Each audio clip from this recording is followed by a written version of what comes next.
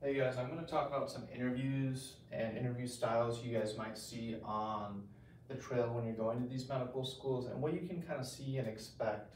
So generally there's two different types of interview styles. There's the MMI and there's the traditional. The MMI is kind of like you have maybe 8 stations, 3 minutes at each station with a different person. They're going to ask you a random question, they're going to score you, grade you, and then at the end your scores are going to be averaged and then compared to other students. So what does that mean? So at one station, you may get a completely random question. For example, a question could be, the world is going through global warming, there's a lot of species that are dying, there's a lot of hunger, there's a lot of wastage, pollution, that kind of stuff. If you were in charge, what would you do?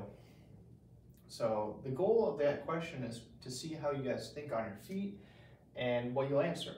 An example of an answer would be, I think we need to prioritize bees because bees are a keystone species and they're really important for fruits and vegetables. Without any vegetation, humans and other species can't survive. So I would focus on first making sure that our fruits, veggies, and plants are able to survive, and then the rest of us can figure it out, in a sense, right?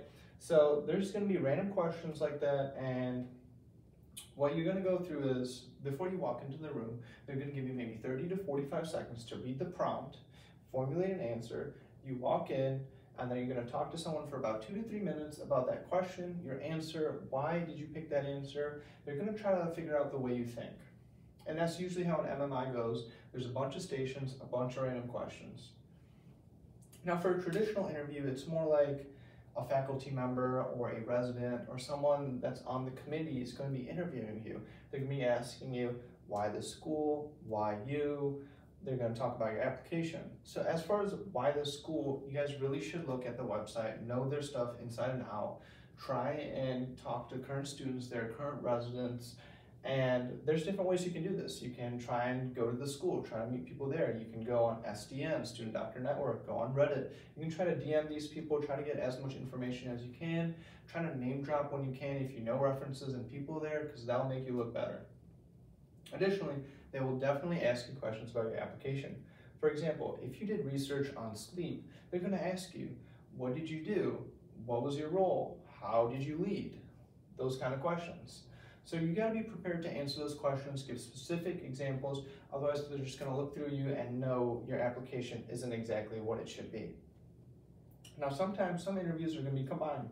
So they can have a 25-minute portion where you're going to be interviewing with the faculty member and they're going to be grilling you questions about who are you, what is your application like, and sometimes they may even ask you some throwball questions. They may ask, give me a strength and a weakness and explain to me why that is a strength or a weakness. For that kind of question, let's say the question is, give me a weakness of yours. You kind of want to be honest. You want to give a weakness, but don't be too honest. You don't want to basically tell them to not take you as a student. So for an example is, give me a weakness. You can say you're a high goal setter, you really go after goals, but the problem with that is you just rush through your work. You don't care about quality, you don't care about any of that stuff. You just want to check it off your checklist and then move on. And then you could say, I recognize this is a flaw of mine, and I surround myself with other people that are more detail-oriented, that are more patient, so that we work as a group together and we can eventually have a complete, finalized product that's ready to go. That's a way to spin it off. As far as that combined I was talking about earlier, so you can have the first 25 to 30 minutes with a faculty member, and the next 25 to 30 minutes can be with a present student, a second year or a fourth year student. That's kind of just getting to know you. Are you cool enough with this program?